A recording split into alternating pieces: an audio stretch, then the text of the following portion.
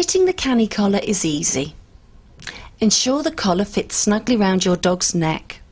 It is essential that it cannot be pulled over your dog's ears. Then, attach the lead to both D-rings at each end of the thin slip line.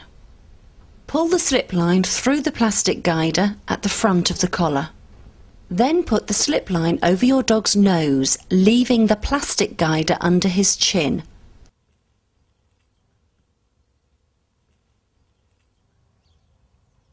Now your dog is ready for his walk. When walking, the lead should be kept short but loose. If your dog pulls forward, apply gentle backward pressure on the lead.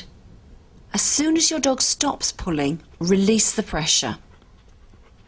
This pressure and release action is the key to using your canny collar correctly.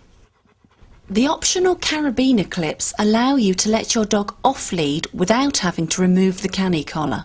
To do this, take the slip line off your dog's nose, pull the slip line taut at the back of your dog's head, unclip the lead and cross the slip line over at the back of your dog's neck, bringing the D-rings to meet at the front.